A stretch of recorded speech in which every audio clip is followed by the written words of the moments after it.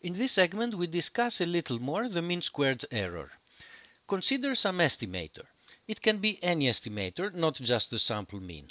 We can decompose the mean squared error as a sum of two terms. Where does this formula come from?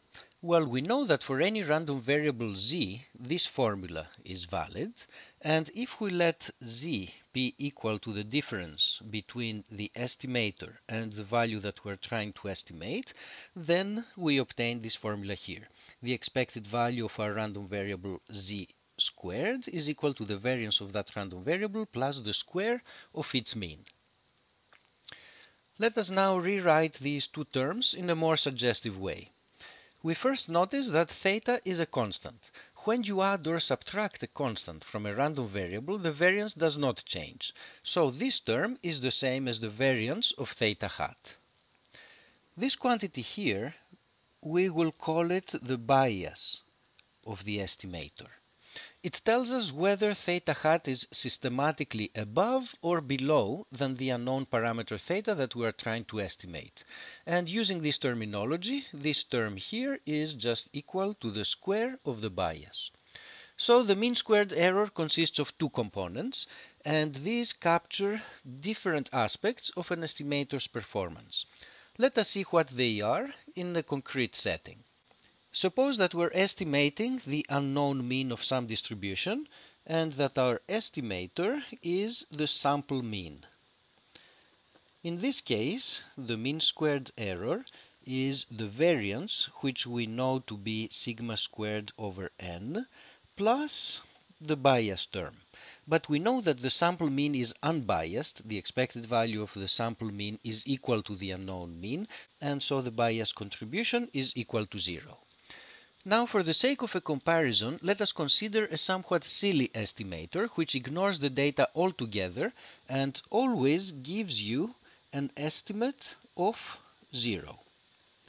In this case, the mean squared error is as follows. Since our estimator is just a constant, its variance is going to be equal to 0.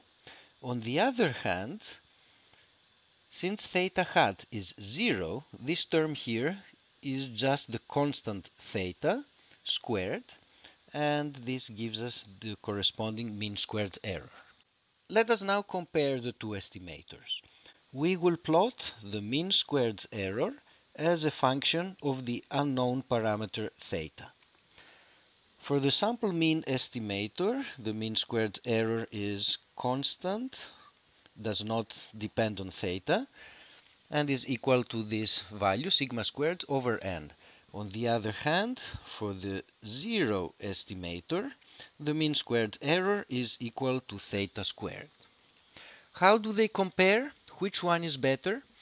At this point, there is no way to say that one is better than the other. For some theta, the sample mean has a smaller mean squared error. But for other theta, the 0 estimator has a smaller mean squared error. But we do not know where the true value of theta is. It could be anything, so we cannot say that one is better than the other. Of course, we know that the sample mean is a consistent estimator. As n goes to infinity, it will give you the true value of theta, and this is a very desirable property that the 0 estimator does not have. But if n is moderate, the situation is less clear. If we have some good reason to expect that the true value of theta is somewhere in the vicinity of 0, then the 0 estimator might be a better one because it will achieve a smaller mean squared error. But in a classical statistical framework, there is no way to express a belief of this kind. In contrast, if we were following a Bayesian approach, you could provide a prior distribution for theta that would be highly concentrated around 0.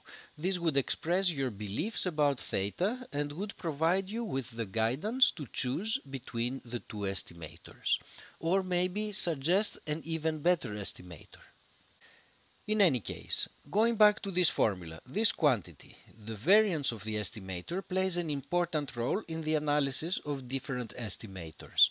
And the more intuitive variant of this quantity is its square root, which is the standard deviation of the estimator and is usually called the standard error of the estimator.